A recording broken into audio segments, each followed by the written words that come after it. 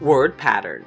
A bijection is where every element in one string can be paired with exactly one unique element in the other string, and vice versa. For example, we can map A to dog, B's to cat, and A already maps to dog. So this is a bijection. Assume we had fish as the last word. Since we already mapped A to dog, we cannot map A to fish. So this is not a bijection. We will solve this in O of n time. First, we will split the string by a space to get a list of words. Assume we had an extra word. We could map them as follows, but there's no more characters to map to dog. So if the length of the string does not equal the number of words, we return false. Otherwise, we will have two dictionaries mapping the character to the word or the word to the character. In the first iteration, we update both dictionaries and do the same in the next iteration. And if we come across characters or words already in the dictionary, we check if the character maps to the word and the word maps to the character. Assume instead of B, it was M. Cat already maps to B, so it cannot map to M. And here's the code to do so. Please like and follow for more.